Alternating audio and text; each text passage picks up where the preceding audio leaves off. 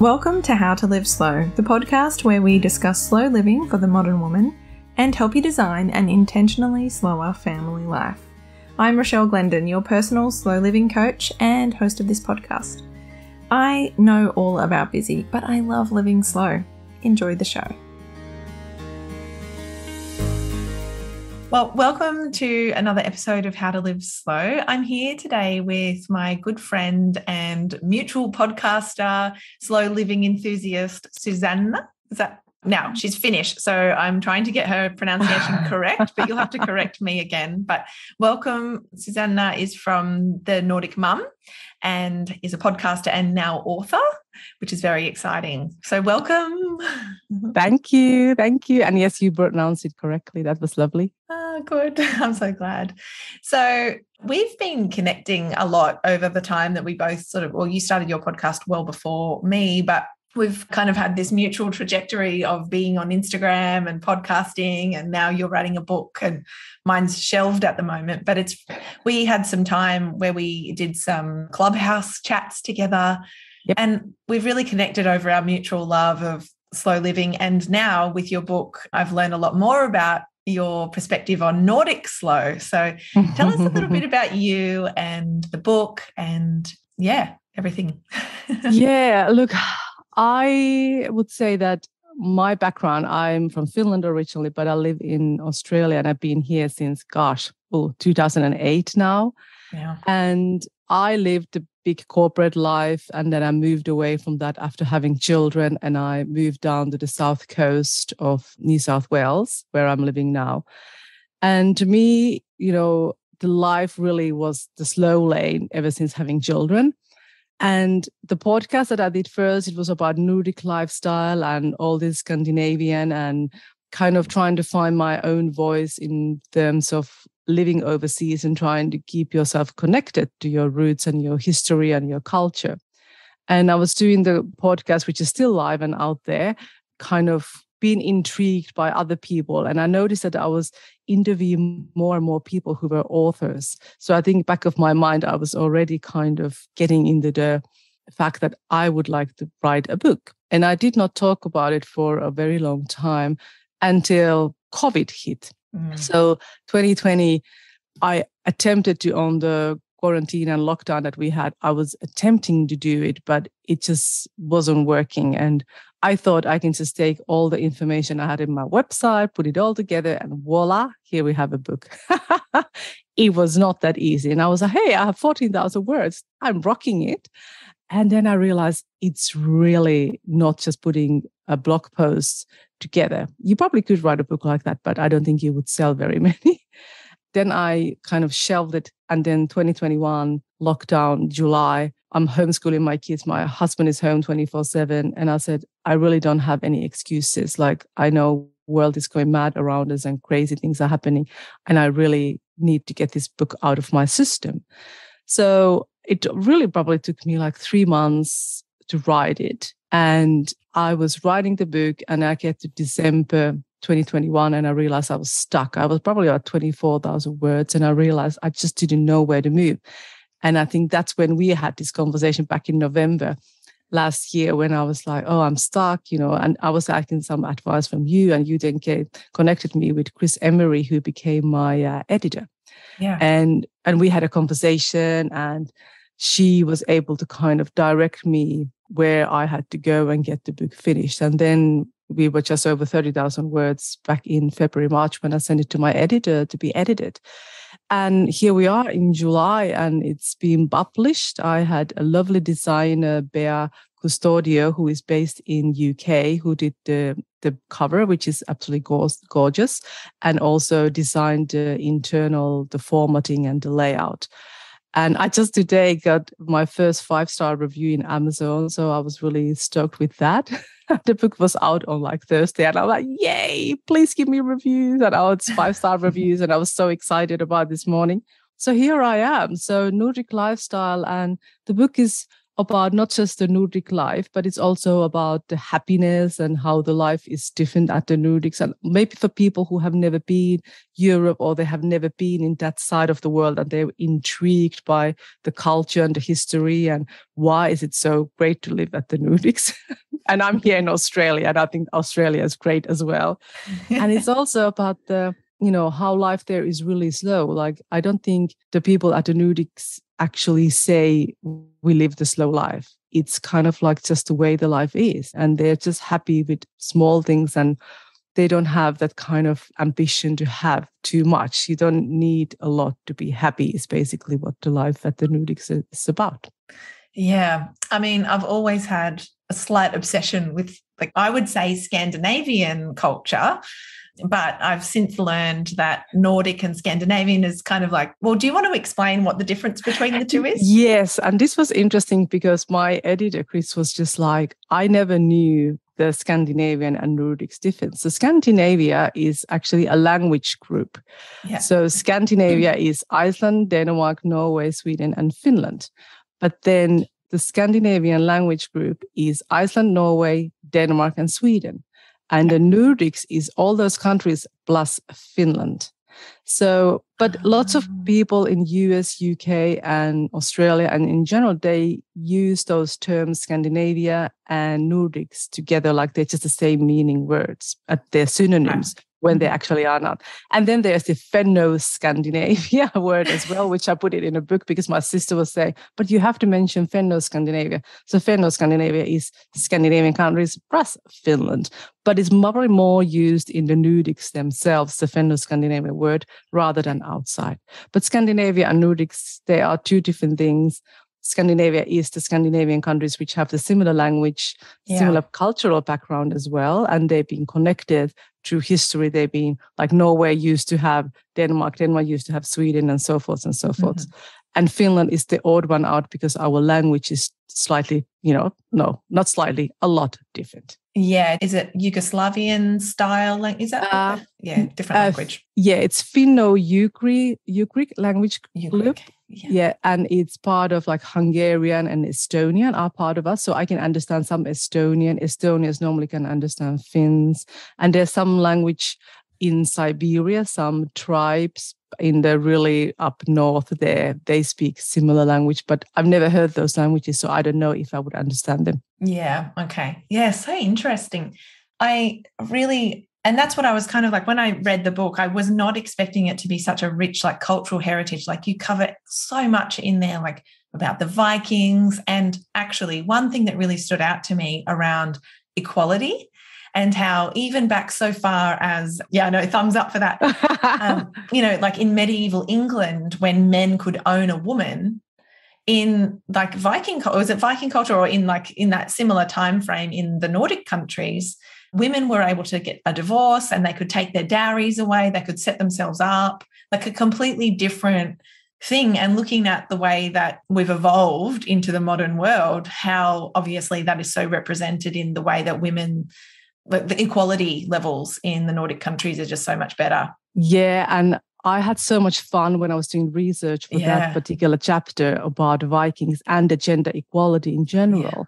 Yeah. Because I knew the gender equality is such a, we are more equal at the Nordics, let's just say it full stop, than a woman in Australia, in New Zealand, US and UK.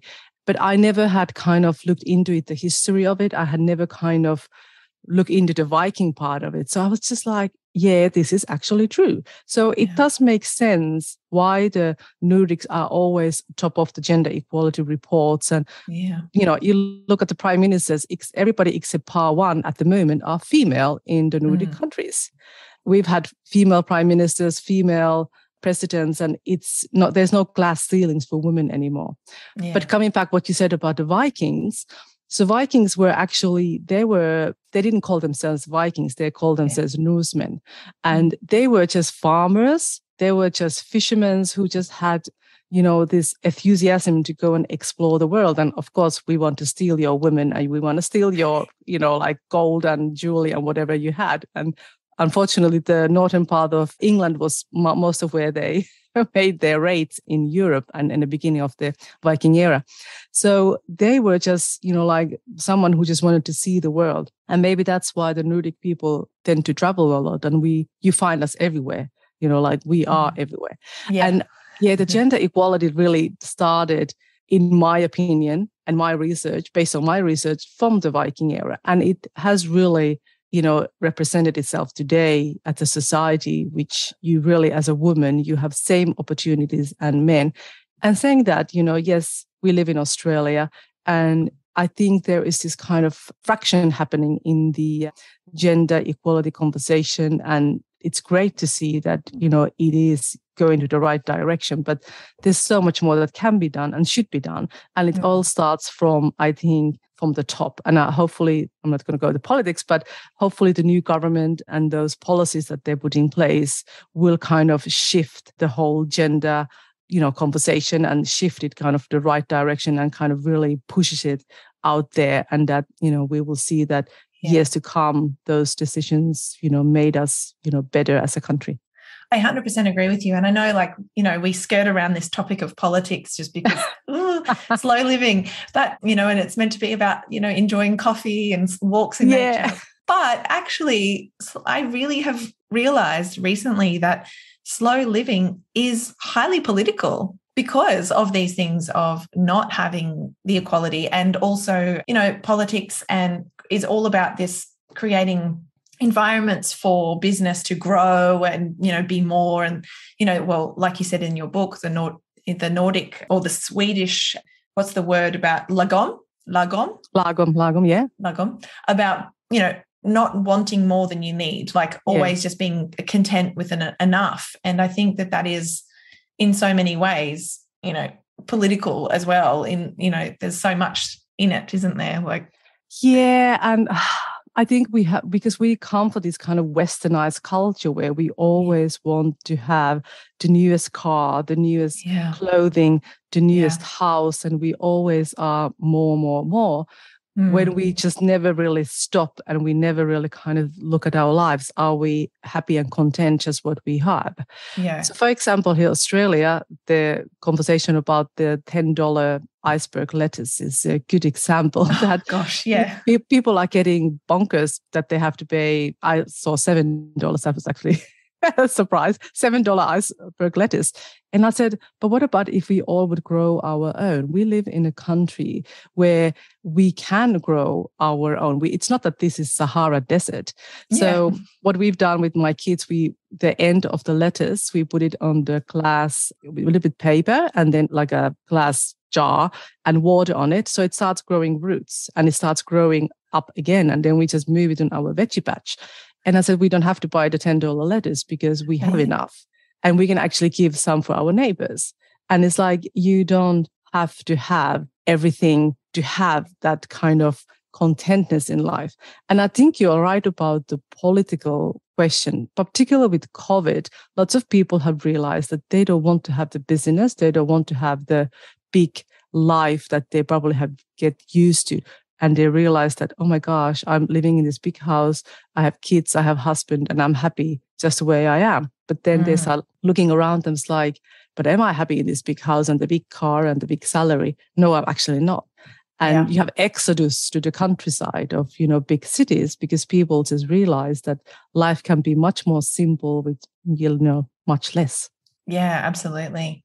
I've definitely realized, even more, I think, my slow living journey started 10 years ago. And even now I'm back to, and of conversations I'm having with clients and people on Instagram and friends in everyday life, after COVID has, not stopped, but after COVID restrictions have eased so significantly, people are feeling the pressure to get back to what things were. And they're burning out much more quickly. Are just feeling so much more overwhelmed. And it's like, well, why can't I keep up anymore? I used to be able to do all of this. And it's not because, I just think that there's a shift, isn't there? Even myself, I'm like, I actually don't want more. I want to figure out how to simplify even more. And I've realized a lot of the decisions that I thought, on the trajectory, I thought I was actually quite slow, but I've got so much more work to do myself. And I remember speaking to a friend at the beach here, and he was a builder.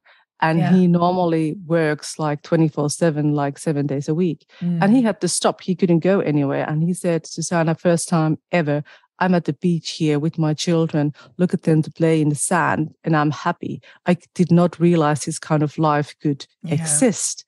And then now I saw him and he said, yeah, I'm back to work, but I only work, 7 till 3. I don't do extra projects. I don't work in the weekend, so I can go and see my kids, pick up them school and go and see their sports, when he was missing out on all of that. Yeah. And I think it's like a, mental shift that people are doing in terms of looking at their lives and wanting to understand what the happiness is and what does happiness mean for them, and how can I actually have that kind of COVID happiness and continue it, and not to go back to the bad old habits, which, I think we all have had.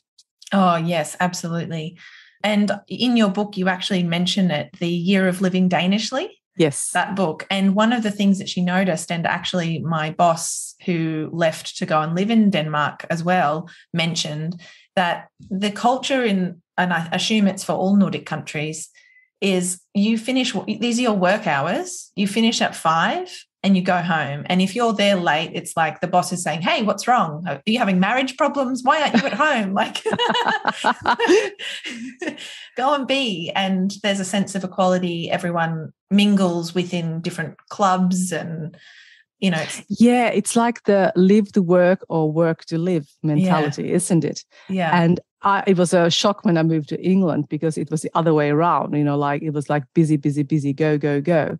And your social life was very much geared towards, your work life, and your workmates became your social life as well. And the pub, pint after work kind of thing. Yeah. And it was shock, because in Finland, it's like you do your work, you go home, unless you have a job which requires you to be on call, which, if you're a doctor or some kind of emergency services kind of thing. Mm-hmm. But it's very much about that, work is work and life after work is life. And everything in the society in a Nordic country is geared towards having that quality of life after you've done your job. It's not that you bring your work home. And my husband, who works at home sometimes, and then he has to, keep up sometimes in the weekends as well. It's kind of like, really? My son was like, Daddy, why do you have to work? It's like, Mommy never works. I was like, I work really hard, but I just don't get paid for it. Or I get paid for a different way than my husband does. Yeah, but, that's right. Yeah, it is different, I have to say. And I think it comes from the political question to me, because this is the way the society is built up, and this is what the government and all that is kind of pushing us to do. But it will kind of like, let's see next 5 years where we are in terms of what changes there have been implemented to kind of protect people from the burnout and, protecting people from getting, to the point where they are not useful as an employee anymore. And I think the mental health and all that comes to play as well. Yeah, I think you're right. The mental health and I think what really highlights to me is that, obviously Nordic society is not fully 100% perfect. There's always going to be things, but the difference is that the importance placed on those things, like, let's talk a bit about the difference between, now, actually, I think what we were talking about is equality, but also the need for more, and the difference now between contentment and happiness. And I want to say the word hygge to me is contentment, versus there's another word that means joy and happiness that's similar to hygge. Is it luka or something like that? Lykke, yes. Lykke. Okay. I'm just remembering off the top of my head, so I am not. That's good. There's a difference there, isn't there? Like, happiness and contentment aren't the same. Yeah, they're not, but those words are used kind of like meaning the same. Yeah. So there's a lots of talk about hygge as contentment and lykke then more as happiness, and vice versa. And I think it's like, do you need to have a word for it, really? Yeah. Contentment and happiness to me equals pretty much the same. I know contentment and the word happiness, if you go dictionary wise, they're not the same. And if you look the definition of those words in my book, they are not mutually, inclusive. But saying that, I think the Nordic happiness and the model of the way people live their lives is pretty similar in all those countries, no matter what word describes them. I think the kind of taking small things in life and enjoying them, like you said earlier about walking in the woods and walking in a forest, like that's the forest therapy that the Japanese people talk about. And that's like everyday person can enjoy it. You don't need to pay for that. It's everyone's right to go and walk at the woods in all the countries. And it is just like the thing that, like maybe the Australians, it's the equivalent of barefooted at the beach. Yeah. Connecting yourself to the nature and listening the waves, or maybe you surf at the waves, but just, being on that moment. And that's the happiness. It's the small things. It doesn't have to be anything major to create that kind of zone to yourself where you can go into to connect yourself, for the moment and connecting yourself with the nature. Yeah, I see what you mean. I guess it's the difference between all of those basic needs are taken care of. So there's a real sense of safety net. And, that every man's right to nature. Like I remember when we went to Copenhagen, and in the city, all of the buildings along the river still have a walkway so people can access the river, because everybody needs to be out. There's no private beach. It's not a thing. No, private is very much public. Yeah. Now, one other thing that's a total sidetrack, but it's just popped into my mind talking about private and public, is I remember a little Instagram post you did recently, and you said about how you haven't had a proper sauna in 4 years because you haven't been back to Finland, and how you just wish you felt that cleanliness of having a sauna. I know. I mean, I have to say that it's different kind of, what you call it? Is it a different kind of feeling of cleanliness? Yeah. If you don't have sauna. Like I remember that when I've been away and then I go to a sauna, you're like, oh my gosh, I feel clean again. And it's almost, it purifies your soul, not just your skin, but it's also, it has a bigger meaning than just, cleaning you physically. And it's like you go there and you relax and you're just like zoning in to the moment and into yourself and how you're feeling. And that's why in sauna, you don't talk a lot. You are just there to enjoy the heat and sweating all your worries and all the negativity out, and just, maybe that's one of the reasons why, the happiness comes from Finland. Maybe it is sauna. We've been all looking at all completely wrong and thinking it's something completely different, but it's actually sauna is why we are so happy. And I'm actually very unhappy because I haven't had sauna for so long. Oh, will you get a sauna at your house? I was going to ask you about, will you get a sauna at your place? But also, is it true? I think you said like Finland is particularly sauna based. Like there's 1 million saunas and 1.5 million people or something like this. Don't ask me how many million there is. Yeah. I can't remember it myself, but there's 5 million of us, but there's like a sauna in every other house or something ridiculous like that. Wow. If you look at but every house will have a sauna because it's part of the culture. Like you go for maybe a swim in the ocean, we go for sauna. Yeah. And it doesn't matter whether the weather is plus or minus outside, you will still have a sauna, whether it's winter or summer. Yeah. And answer to your question, well, we had renovations in my house during the COVID, and I desperately wanted to have a sauna, but there just wasn't room there. But my husband said, maybe somewhere in the future we will build a sauna in the back garden. But he's also worried that, you're going to be running up and down between the house and the sauna naked. So he's like, I know your fins and your nudiness. So it's like, I'm a little bit worried about that, how that's going to go down with the neighbors. But we have big bushes around, so I might be fine. But so maybe some point in the future, I will have my own sauna outside, maybe even a pool, fingers crossed. Dream, or a cold water shower or something right next to it. Yeah. Oh, so good. And have you got any travel plans to go home? Have you got family still over there? Yeah, all my family's there. I'm the only one. I'm the black sheep living overseas as far as you can get, really. We were thinking about this year, but it just wasn't the right time in terms of work and everything else. So we kind of said, let's go next year and let's start looking at the flights and early on. And it's going to be a longer trip because we haven't been there for like 4 years by then. Yeah. And, people are getting older and we're getting older. Our kids are growing and you really want to go and enjoy. But then because my husband's family is in England, so we always have to go England and Finland. So I think last time we did 11 flights in total flying around. It's Okay. crazy. Yes.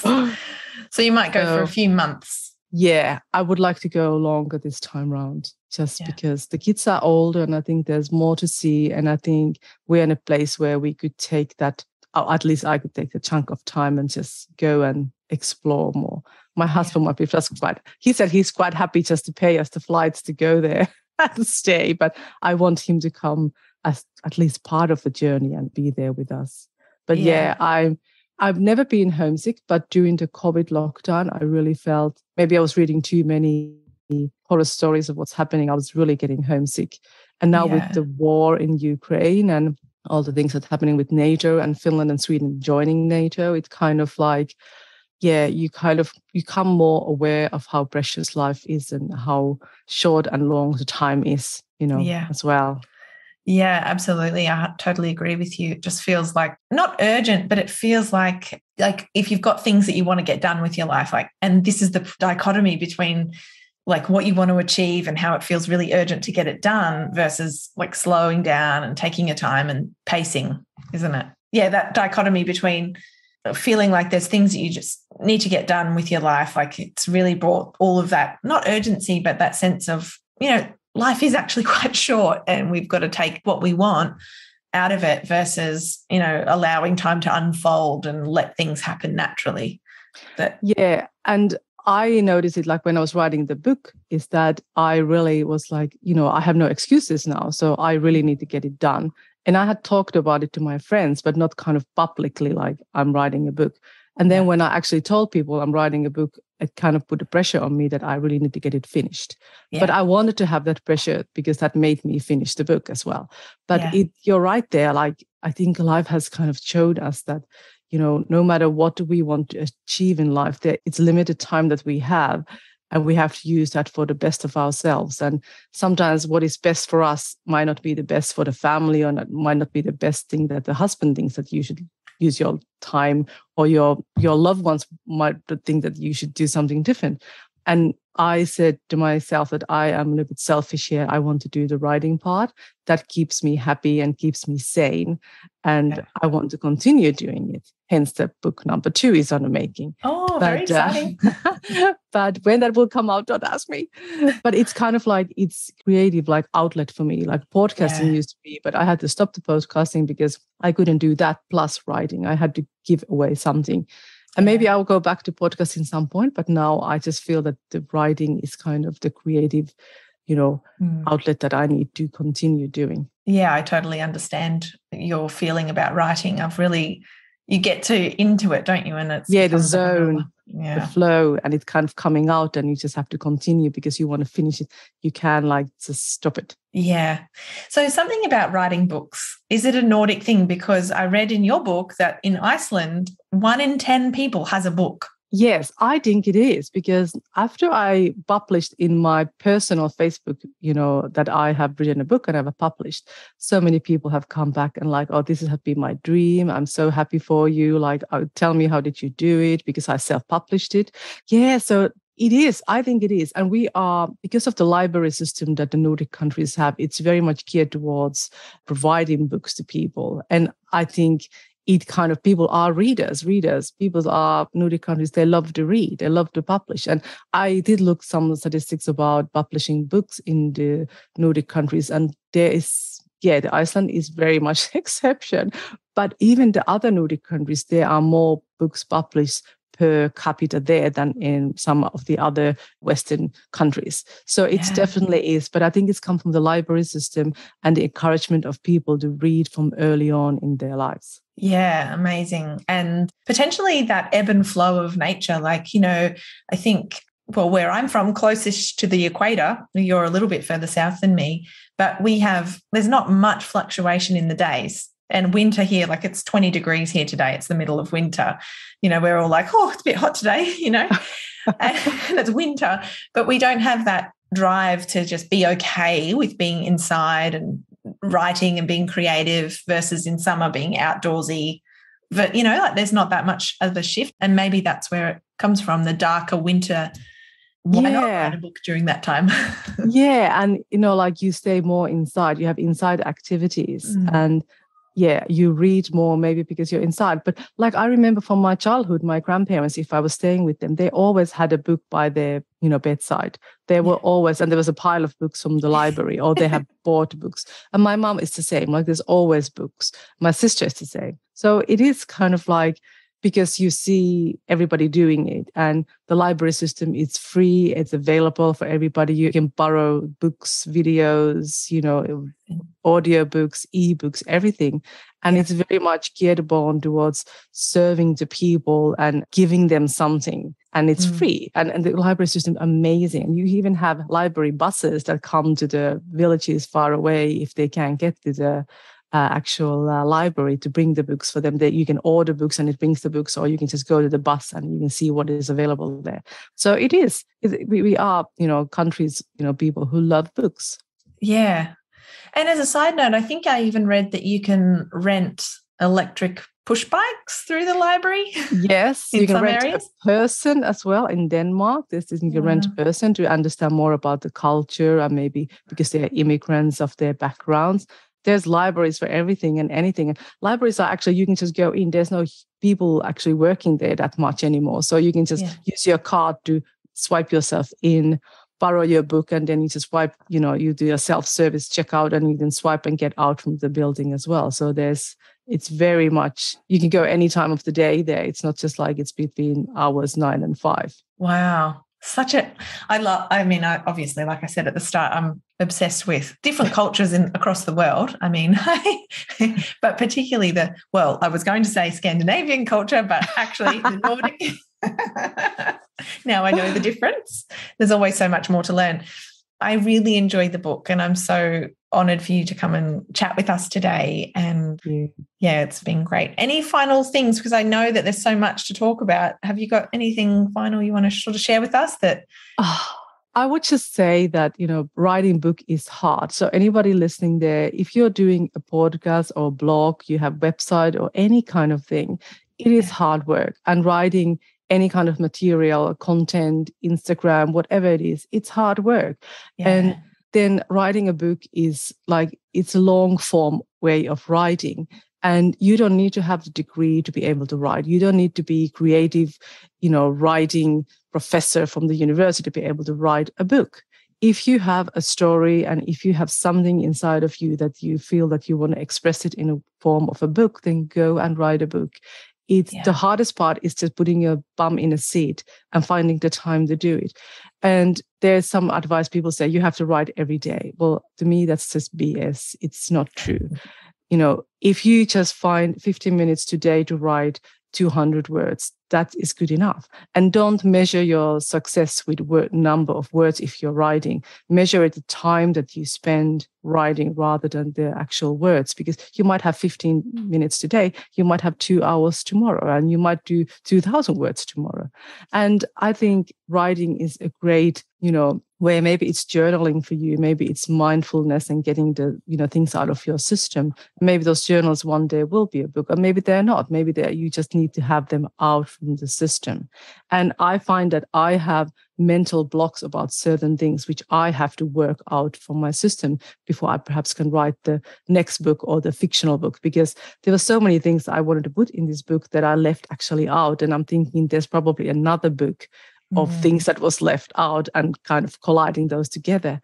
But there's so much things that you can do. And I think I encourage people, if you really want to write, just go and write. Yeah, I love that. Such great advice. And the art of writing is a real practice in slow living. Like that's what I would like to finish with, is that like we say, slow and, the urgency of time and slowing down.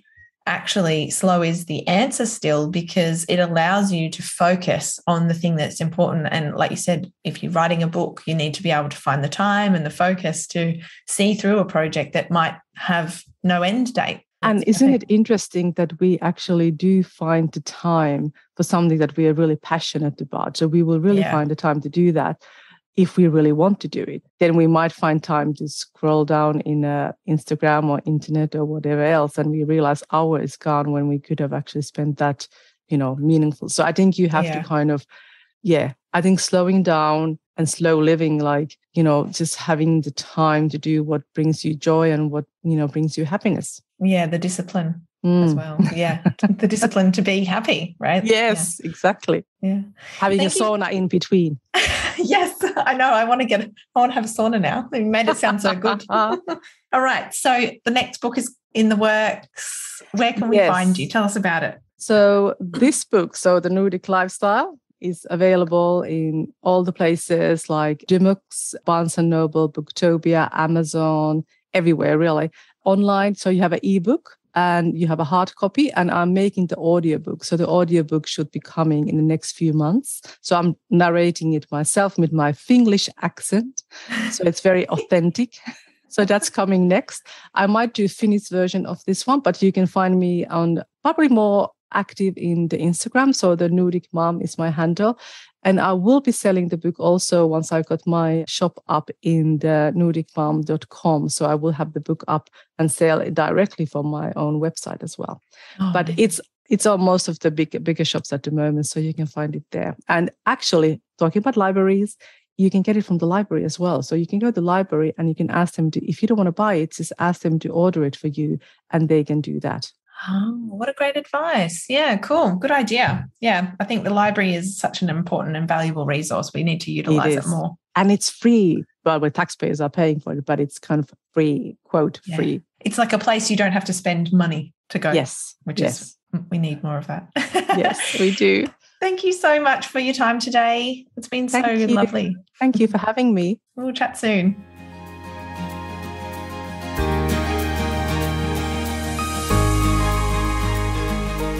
That's it for another episode. Thank you so much for joining me today. If you'd like to connect further, the show notes from today's episode, including all the social links and free resources, are over on my website, howtoliveslow.com/podcast. Have a beautiful week ahead, and I'll speak with you again soon.